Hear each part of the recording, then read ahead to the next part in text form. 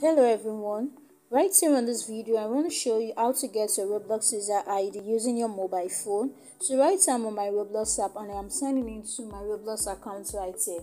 Now you do want to watch this video to the very end so that you do not make a mistake during the process. In Roblox app you can't get your Roblox user ID using the app right there, so you want to simply open your Roblox account on a web browser. So right here on this video I'll be making use to Google Chrome. You can actually use any web browser of your choice. So once I'm here right there, I want to simply search for roblox.com. So once I'm there right, I just need to wait for it to load. So it's actually going to take me to a page like this, so I just need to click on continue in browser right here.